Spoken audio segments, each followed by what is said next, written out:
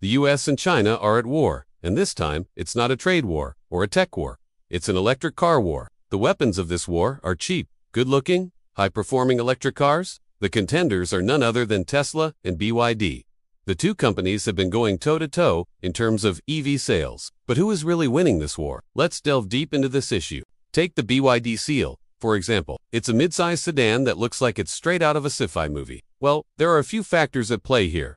Let us know in the comments below. First, Tesla has been the dominant player in the EV market for over a decade now. They have a strong brand identity and a loyal customer base. Secondly, Tesla has a first-mover advantage. They've already established a strong presence in the US market, and they're already working on expanding their supercharger network.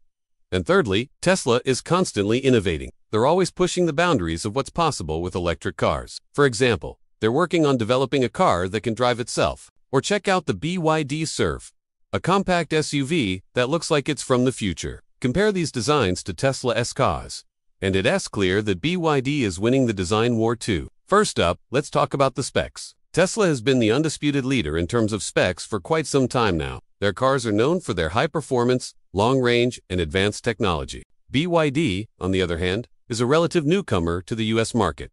So how do their specs compare? Well, BYD's cars may not have the same level of advanced technology as Tesla, but they're still pretty darn impressive. For example, the BYD Han has a range of over 600 miles on a single charge, which is more than enough for most people's daily commute. Plus, it's got a massive 147.7 kilowatt-hours of battery capacity. That's almost double the size of Tesla's largest battery pack.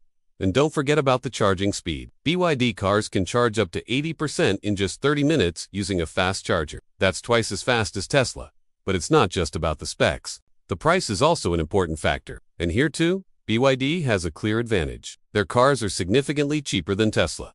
For example, the BYD Song Plus has a starting price of just $28,000. That's almost half the price of a Tesla Model Y, and even when we compare the top-of-the-line BYD models with Tesla's most expensive cars, there's still a significant price difference. The BYD Han EV, which is comparable to the Tesla Model S, costs around $85,000. That's more than $50,000 cheaper than a Tesla Model S.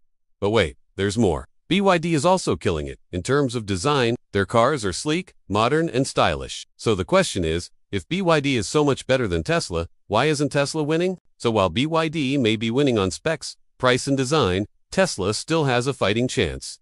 Who do you think will win this war?